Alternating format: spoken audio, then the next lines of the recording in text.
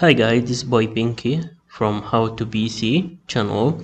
Today I'll walk you through how to download Skype in your PC or Windows machine. This step is very easy. You go to any browser. I prefer that you use Google Chrome. You search for Skype and go to official site. Click on it and wait for a second. You need to hit and download section. Wait for a second.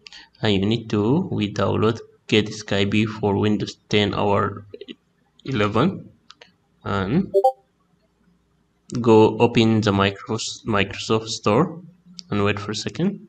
You need to log in your Microsoft Store.